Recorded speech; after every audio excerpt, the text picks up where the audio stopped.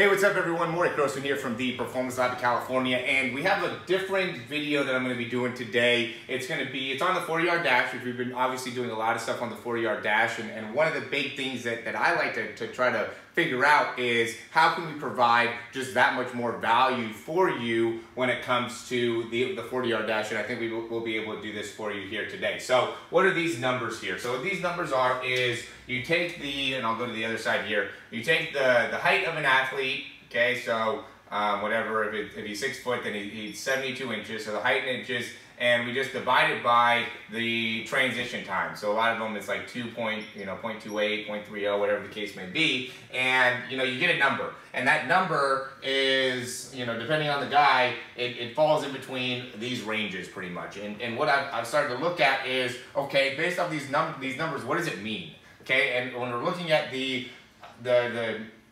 somebody that has a low number here, and I don't really have a name for it because it's my own number that I created, but if you're low, if you're at 235, 236, somewhere in there, usually you have a higher contact time, and it also means, in my opinion, that you're having a lot more power production, and you have a little bit more of a risk of overuse. And the idea is to be able to try to get into like a good range. And to me, a good range is like somewhere between probably 245 and 265, or maybe 260, somewhere in there is a good range to be able to optimize your overall performance. But there's an area where you could be, in two different parts of it where you end up being more at risk for injury. One of it is how much power production you're getting, and that's just because you have a little bit longer contact time in comparison to your height and transition, in comparison, again, to all the other athletes, right? So looking at a bunch of guys that ran under 4.5,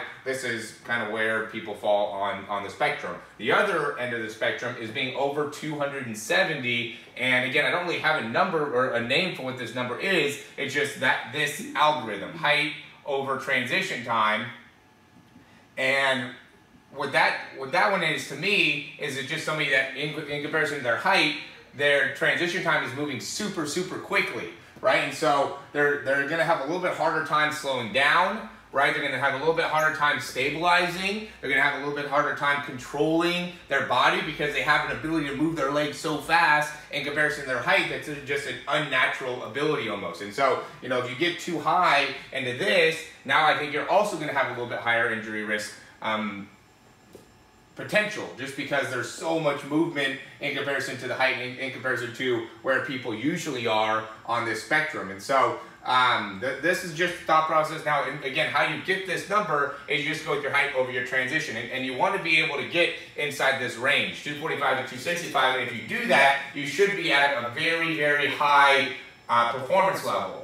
Okay, but if you're on one of the side or the other, or a lot of you guys will be, it's probably more here, where you have too much contact time and you're just using a lot more power production and not able to generate enough speed or enough fast twitch muscle. And so now you could be at a risk of injury because of your overuse and high power production in comparison to your ability to achieve your speed. Also, if you're into this area, now you're in a prime position to be able to increase your overall performance. And I know that this might seem a little bit of an advanced thought process here, but the reason I wanted to do it is because if you can understand, you can easily get your height and your transition time. We give videos to be able to figure that out. And so if you could get this, now you can figure out, okay, where on the spectrum am I, to then know where your training should be. I know this is something that is very proprietary to us, as you've been talking to the marketing guys about, is this something that we should release? And I want to, just because I want,